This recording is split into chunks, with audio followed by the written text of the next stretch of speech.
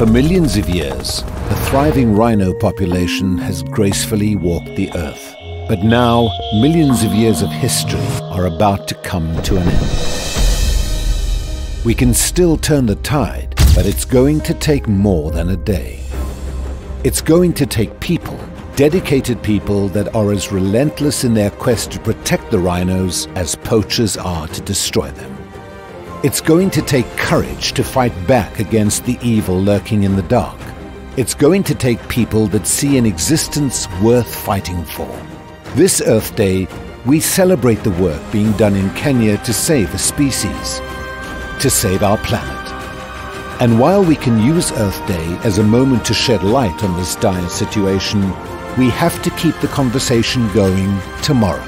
Because if we don't, there won't be a tomorrow for the rhinos. It's going to take more than a day to make a difference, but it can start today.